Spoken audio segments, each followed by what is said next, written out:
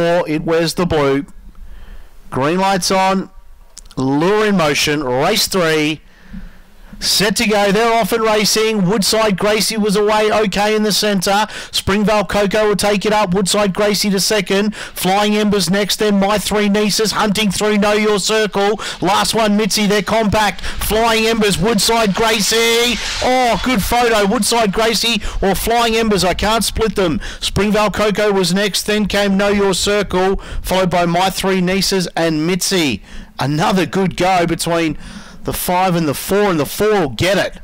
Woodside Gracie, 4, 5, 8 and 1 in a time of 16:77. Woodside Gracie for Graham Smith by Worm Burner out of Victor Louise. Half ahead was the margin in the end.